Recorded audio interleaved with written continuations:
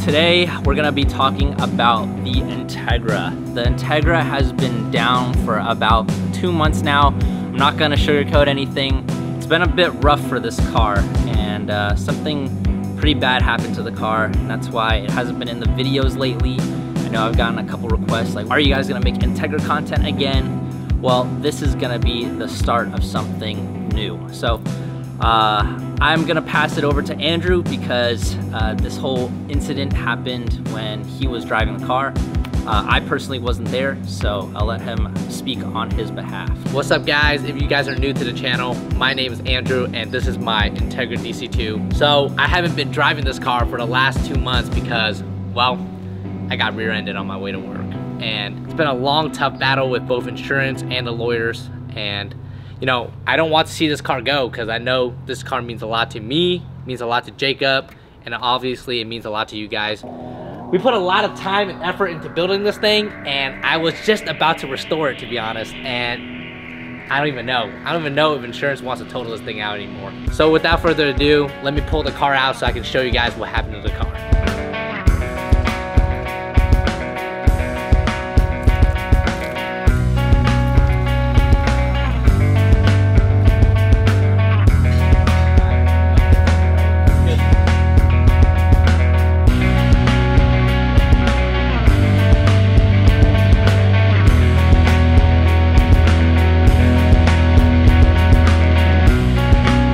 Before we talk more about the Integra, I just want to announce on October 29th at 3:30 p.m. PST, we're going to be releasing our fall collection. This features our Driven to Madness hoodie, as well as 2 t-shirts, 1 Integra rug, as well as air fresheners.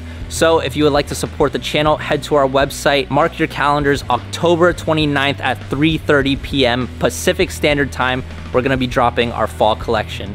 So you guys don't want to miss it. If you'd like to support the channel, check out our website at seikersclub.com.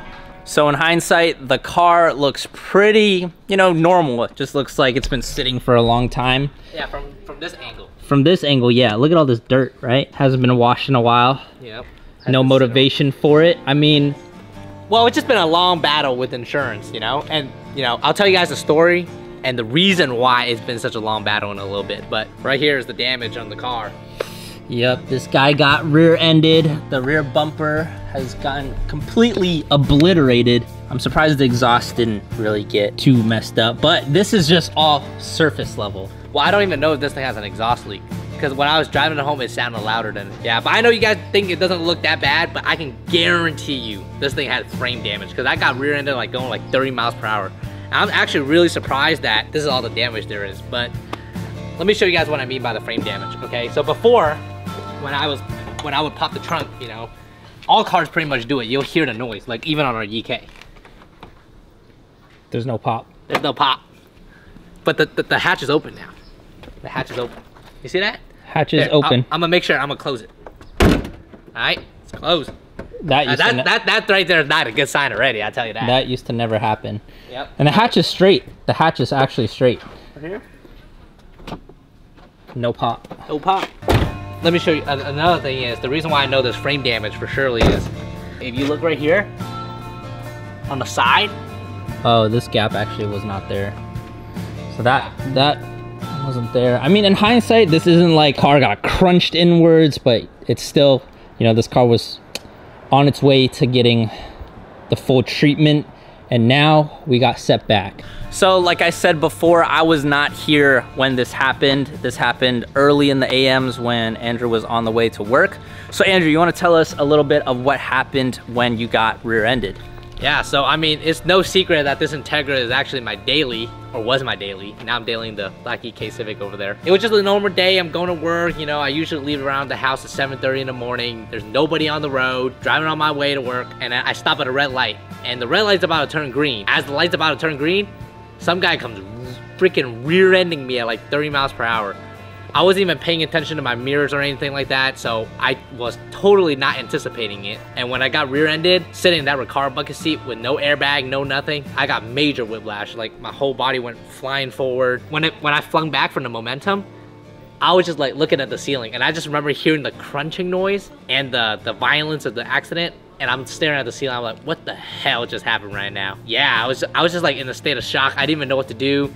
And I just got out of the car and I just knew that this is gonna be a headache because no cap, the guy had no insurance. Yeah, so after getting rear-ended, we pulled over and I was just looking at my car. I'm like, man, this is not the way I imagined my car to go out. Like, you know, it's different if I sold it or if I lost my love for it or whatever, but, you know, this was still kind of a work in progress. You know, it was just, we were just getting to the point where we're gonna perfect it, make it perfect. Andrew and I have been sitting for like the past couple months debating whether or not to part this thing out, get a new chassis, start all over again, but that alone is just very, very time consuming.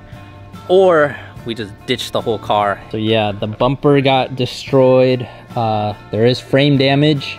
We're gonna be taking all this off in the next video because it's pretty late outside. The sun is about to set, but yeah, we're gonna have to take all this stuff off and see if this car is even salvageable to make it worth it for us, to be honest, because we don't want to dump too much money into it, and we don't even know if the car is going to stay clean title or is it going to be salvaged. Like Andrew said, insurance isn't really going to cover everything because, well, we have aftermarket parts on the car. And you guys won't believe it. They want to give me an OEM bumper. And on the estimate, it's at $300. I was like, $300? That's not even the shipping to get this thing over from Japan. Yeah, so you guys are tripping. The bumper alone costs a lot of money. And I remember Andrew told the guy that rear-ended him, he was like, oh no, I'll just cash you out right now, because he just thought like, oh, it's just an Integra, right? He was like, oh, how much the rear bumper? And then Andrew's like, over $1,000, and the guy's jaw dropped. This fucking guy, bro. Sorry, man. You have insurance, man? Okay, yeah. It's a lot of money for these Japanese authentic parts, dude. So it's like, it just kind of sucks the predicament that we're in right now because we don't know if we want to we don't know where to go. We're kind of just like in a pickle right now. So that's pretty much it. We just wanted to go over the car with you. So much for buying a whole new car, having a whole new engine and transmission sitting and waiting. Yeah, I don't even know what to do. I mean, for the last 2 months, I actually contemplating getting a whole RS shell because I want to do the sunroof delete, but the one I was looking at fell through, so I don't know. I've been kind of low-key losing motivation on this car. I don't know. It just sounds like a major money pit, and insurance is not covering the bumper and some of the repairs, and it just seems like in order to fix the damages that the guy caused, I don't know if it's worth our time, especially since Jacob and I just picked up that EK Civic. Let us know. What should we do with this EK Civic? Should we give it a try and fix it ourselves, or? You just said EK Civic. I mean, Integra? Yes, Integra, I meant. See, too many Hondas. Yeah, I just don't know what to do, man. Shit, I was not expecting to lose this car. Well, let us know down in the comments below how Andrew should go about with this Integra. Other than that, we still got a lot of stuff planned for the EK. We have a lot for that car. All the parts are pretty much here. We do have a couple things that we need to order, and we're gonna get that overnight shipping from Japan. So, if you guys wanna see more of that, hit the like button. Don't forget to subscribe. Let us know down in the comments below what you want to see later on in the near future. And I think that's it. We're going to be donating these tees to that car. Tees are overrated.